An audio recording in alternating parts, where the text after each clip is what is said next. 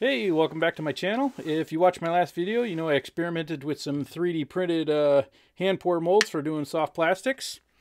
What I didn't show you that I've also been experimenting with is this 3D printed hand poured tube bait mold. Basically, I would fill this little section with plastisol, and using this guide and this rod, I would just jam it in there while it was still hot, and that would form the tube. After that, I would take this out and stick the whole tube and everything in this, and use these little this guide with all these little lines in it. I would use a razor blade to actually cut the skirt. This is what it looks like. It actually came out working pretty well, but it was way too labor intensive, and that's not what this video is about. This video is going to be about tube baits, but like I promised, we are going to do 3D printed injection molds. So let's go design one. All right, to create this tube mold, we are going to be using Fusion 360 for the CAD work. This one's going to be a little bit different than the last video where I actually created the bait and then cut it out of a box to make the mold. This one we're just going to start by making the actual mold. So first thing I'm going to do is start a sketch on my front plane here. And I'm just going to draw a rectangle. To do that, I am going to be using a center point rectangle. And my dimensions of my mold box are going to be about a 1.25 squared by 4.5. So we'll start with that and finish sketch. I'm just going to extrude this out, and seeing it's going to be 1.25 squared, we need 0.625 for that half. Then we're going to do another extrude on this half to 0.625, but we're going to do it as a new body. So basically that's going to be a left and right mold. So we're going to rename this one left, rename this one right,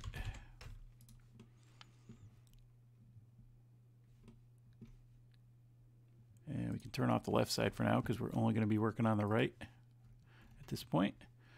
So I'm going to start another sketch here, and we're going to start the outer diameter of the tube. So basically my tube's going to be about 0.5. And I'm going to take a line from the front because I want it to be 3.25 inches long. And I know I want that a 1/4 inch from the rear here. Then I'm going to come up 0.25. I'm just going to connect that. And I'm going to trim out everything I don't need here. I'm going to finish the sketch. And to cut that out, I'm going to use a revolve. So I'm going to select my profile, then access, and that's what it's going to cut out. But I need to turn on the left side of this mold so it cuts out both at the same time. And we can do that check by here. They're both cut. And when I turn that back off, there you go. There's the basic shape of the outside of the tube.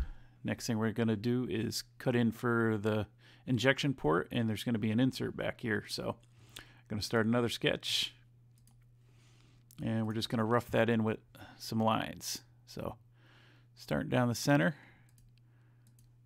we're just going to rough in the basic shape for now. It's going to go all the way to the back.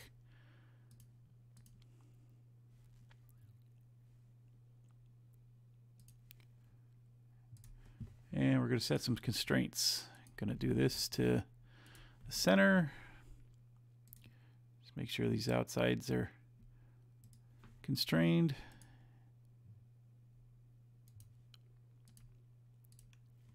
And now we're just going to set some dimensions. Now I know standard injection port is 5/8 inch, so I'm going to go 64, which is a little bit bigger. My runner here is going to be about 16, so 0.08. I'll just make this 0.5.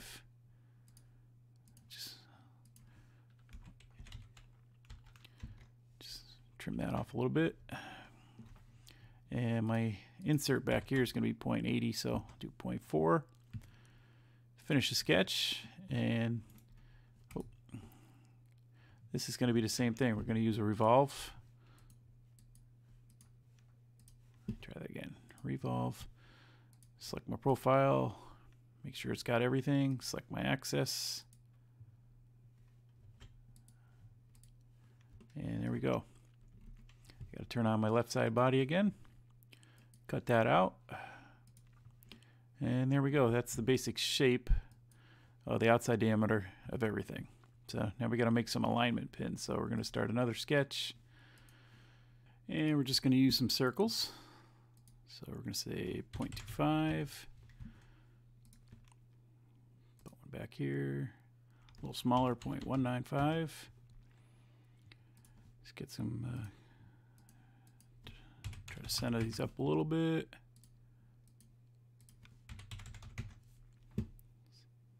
I like to constrain everything with dimensions so I don't move anything accidentally.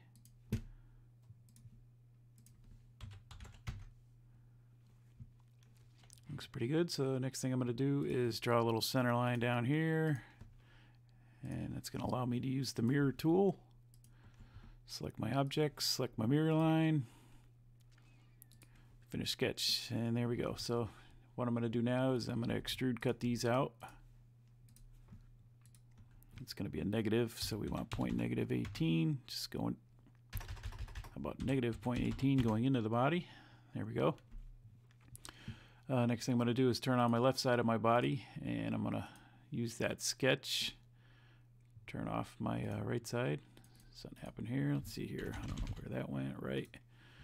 And using that sketch, we're going to do another sketch. These are going to be a little bit smaller. I'm going to go 0.245. I just want them a little bit smaller so they're easier to insert. 1.93, say. Just going to center these up.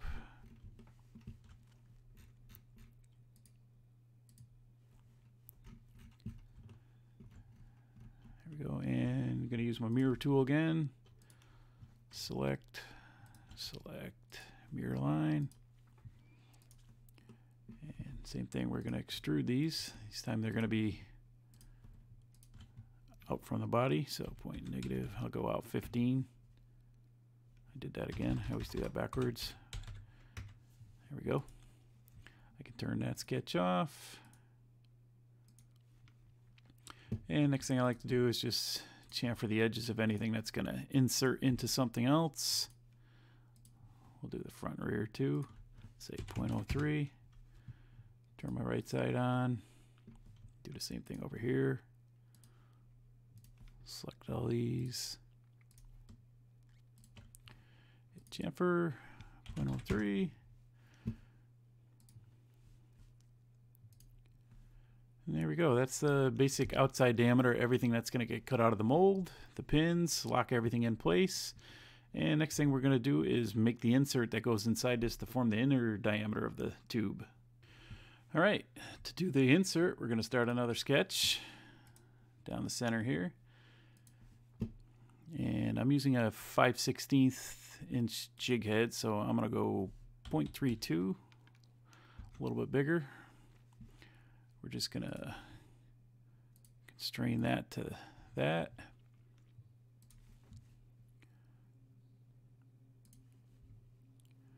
Come on down here. Just going to rough this in.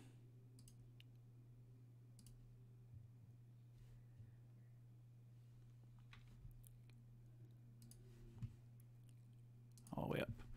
All right, I'm going to trim out what I don't need again, just like on the center part. Add some constraints.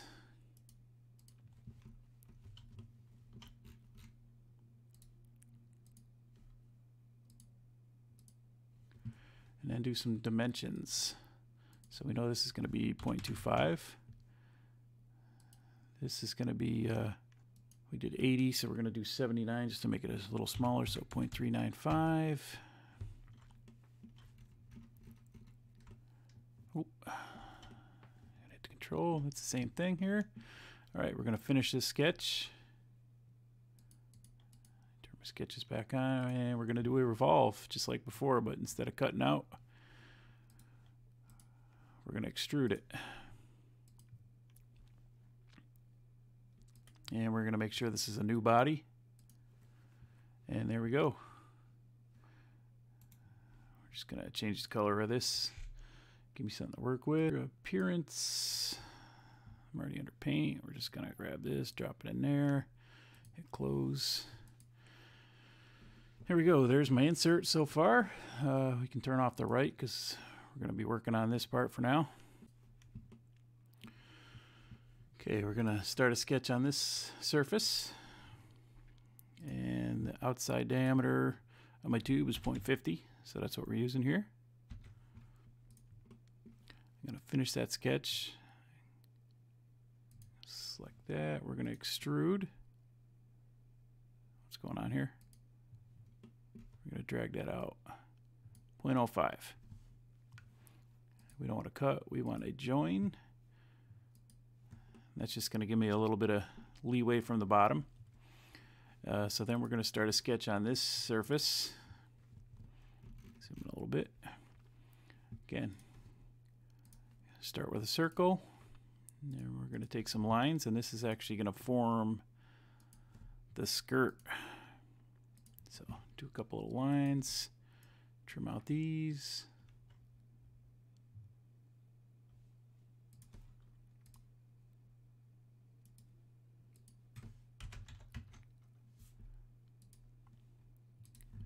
Just center that up. And after that, we are going to use the circle pattern. We're going to select these. Do a center point here. Let's say 14. And then we're just going to trim out what we don't need here. Finish sketch. And we're going to extrude these out. Say 1.5 inches. And there we go. That should form the little legs of the skirt.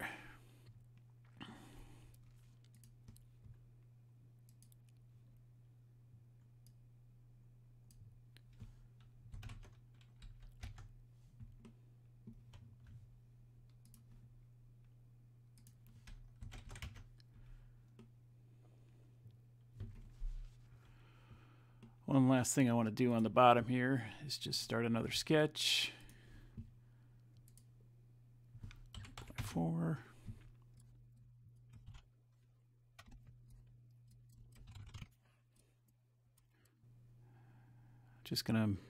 This is just making a little recess in case I have to actually use like a pair of pliers or something to hold on to this thing. So we're just going to extrude cut these out.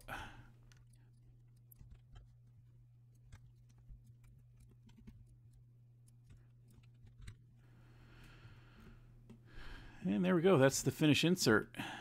And we'll turn it back on a body here.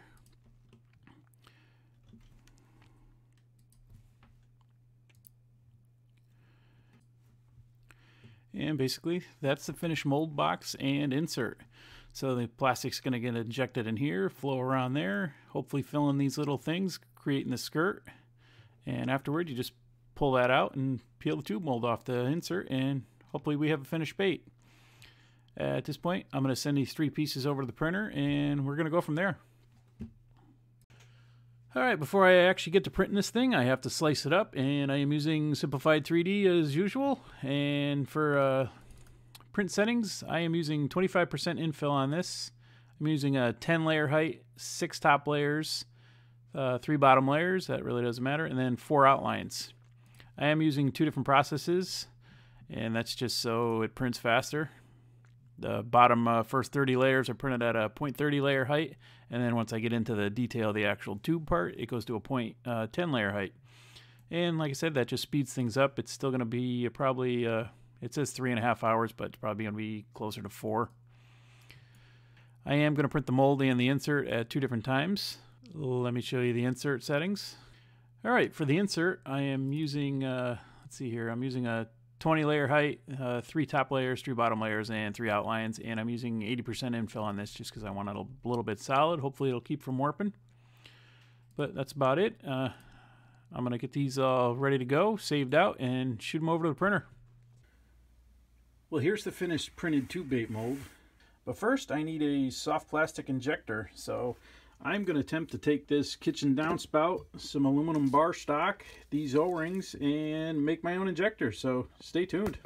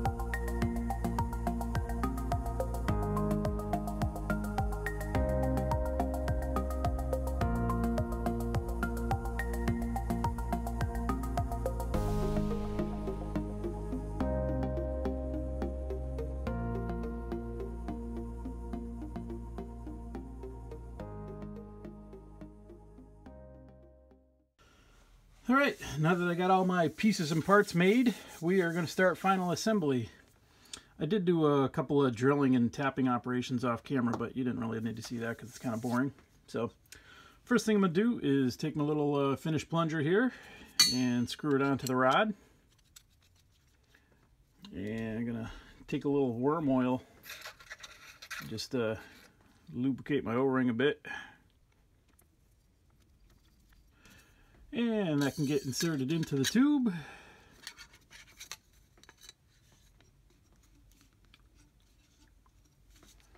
And I'm going to take my end cap. The Delrin bushing I made is just press fit in. And this just gets inserted in there, and I line up the hole. And it's going to get secured with a button 440 button head screw. Of course, now they got oil all over my hands. A little harder to do.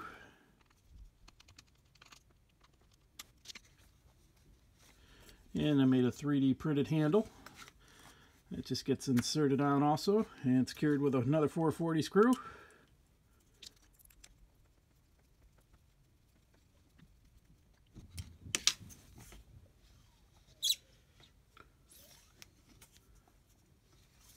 A little stiff, but it should loosen up. And now onto the end cap, or the nozzle. This got drilled and tapped too, just for another 440 screw here.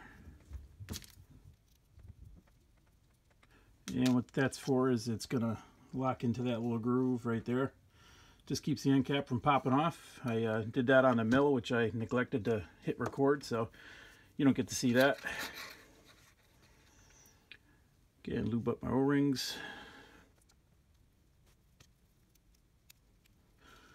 And just pops on. It's probably going to be a little stiff. There we go. There's my finished worm injector. Going to heat up some plasticel and give this thing a try. Alright, this is the mold I'm going to be trying to shoot. Basically, the insert sticks in, plasticel shoots in from the top, and hopefully forms the legs and everything in one shot. So, we're going to clamp this thing up and see what happens. Just using these little woodworking clamps for now. I don't know if this mold's going to work because this is the first time I'm trying this. But let me heat up my plasticel and see what happens. Alright, we're just going to be testing this with some reheat, see what happens.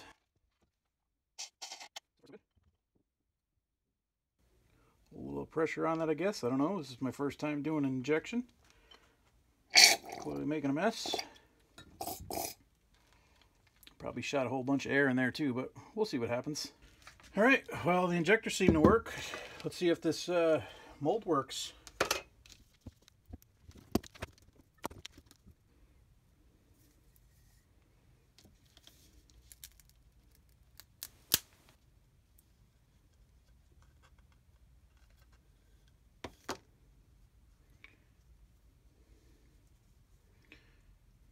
Damn, might have actually worked. Let's see if I can get this off there.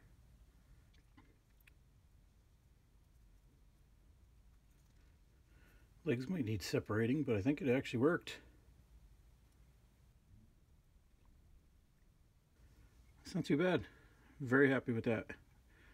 Body might be a little bit thin, but I can adjust the mold pretty easily.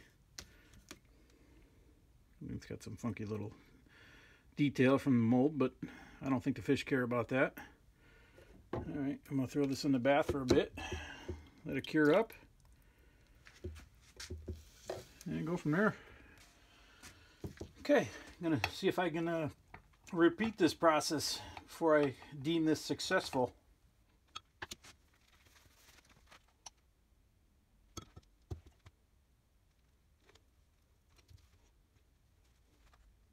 Injector seems to be working okay. See if that O-ring holds up. Alright, give this one another couple minutes and see if the mold's working again. See how round 2 turned out.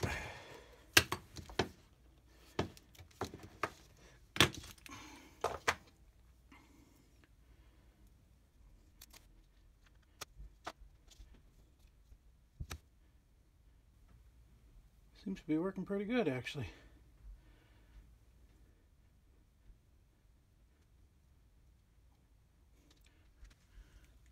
Not too bad. I think I'm just going to make a couple adjustments and try to do a multi-cavity.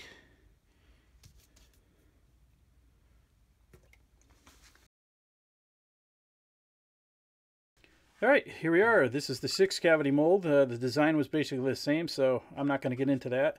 This is actually round 2 because I printed this up and tried to run one. I did film it, but it's not worth watching because the mold actually melted. I screwed up the print settings on half of this, so I had a bunch of pinholes and all that, and I tried to fill them in with super glue, and well, Plastisol sticks to super glue really well. Go figure. So that one's garbage. I reprinted another one. I made the runner up the top a little smaller. Hopefully it'll keep from warping, because this half did warp a little bit, but I put it on the heat bed of the printer and it flattened back out, so hopefully we're going to see what happens this time. The inserts, the first time around, I made them a little too long, and because they were a little close to the top. This one actually warped. Can't really see it, but I don't know why. The other ones were fine, so I redid some other ones, and I ran a stainless steel rod up the center of each one this time, so... And they're a lot shorter, so the head should be a lot thicker. But I'm going to get this all set up, clamp it together. I'm actually going to clamp this between 2 boards this time, so hopefully that helps. And I'm going to clamp it up in a vise this time. Just the added pressure. Hopefully it keeps everything together and warping, and we're going to see what happens. So let's go do that. Alright, so here we go. Got some plastic melted up. Just random purple again with some glitter. Trying to shoot it around 350. I don't want it too hot. And we're just going to push this in there. Leave pressure for a little bit.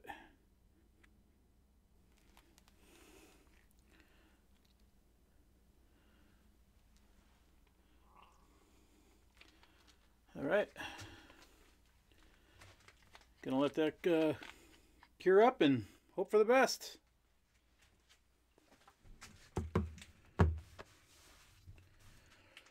Okay, here we go. Moment of truth.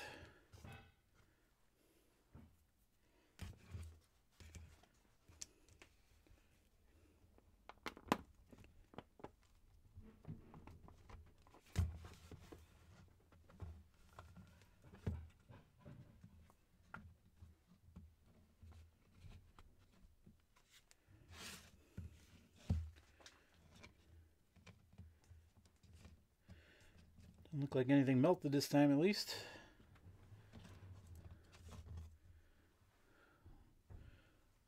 A little bit of flashing.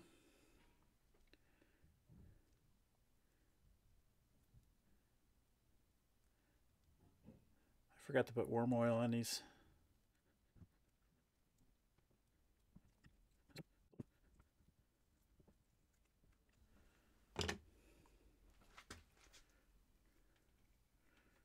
Didn't come out too bad. I mean, just a little bit of flashing. Sorry I bumped you guys. Alright, I'm going to get these other ones out of here and see how they turned out.